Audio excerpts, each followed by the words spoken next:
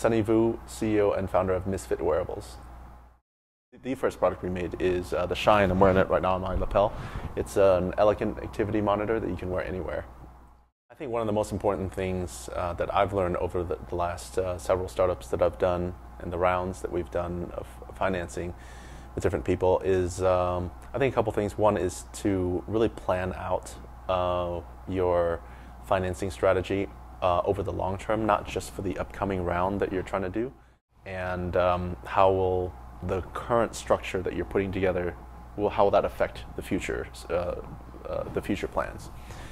Because a lot of times, we're just us entrepreneurs, we're just focused on the now and trying to get the deal done, and you're not thinking about the future. You think you're going to just deal with it later, and it can get a lot more complicated than you think.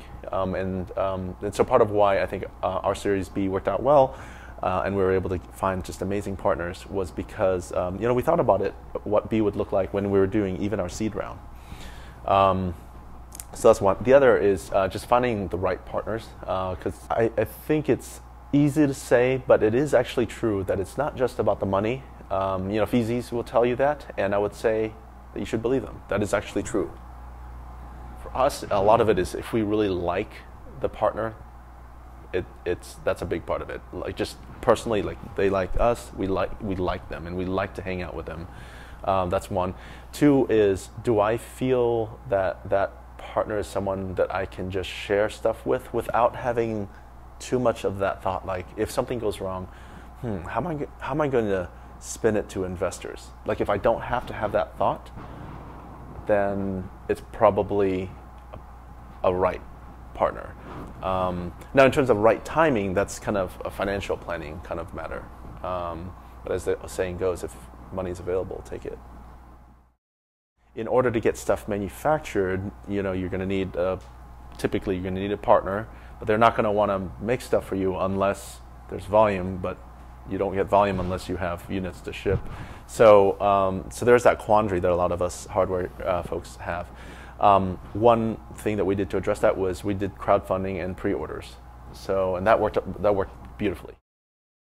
Aside from raising some money and getting some great market data, which was actually more important than the money, we actually got a first order, 10,000 units. And so we could actually go to these makers. Often they're thinking, let me guess, you want us to make stuff for you, and you don't have anything. And we said, no, we have 10,000 units. Oh, okay, well, that's interesting. Okay, yeah, it makes the conversation a lot more simple. I'm no data sage in any way. We make hardware, we make software, and that's what we focus on. Although I would say that my hope is that the data belongs to the user and the person who generates it, and that even the monetization of that data hopefully will go to the generator of that data.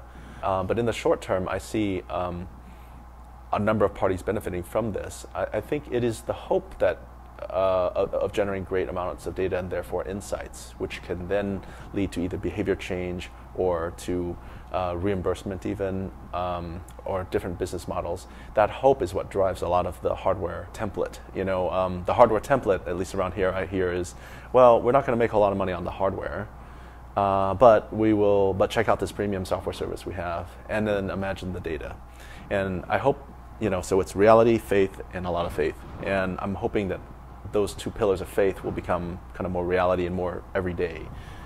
People are used to paying for software services these days, and hopefully that becomes more true in the health circles. And hopefully data monetization of data will also be less faith and more reality.